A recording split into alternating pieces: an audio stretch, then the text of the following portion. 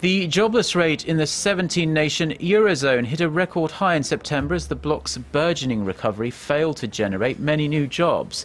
The European Union Statistics Agency Eurostat says unemployment rose by 60,000 to 19.45 million, meaning 12.2% of working-age people were jobless in September. The unemployment rate for the 28-nation European Union stayed steady at 11%.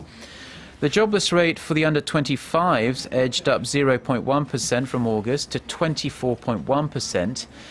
By country, youth unemployment was lowest in Germany and Austria. Greece and Spain were on the opposite end of the scale, with the youth jobless rate of over 55% last month.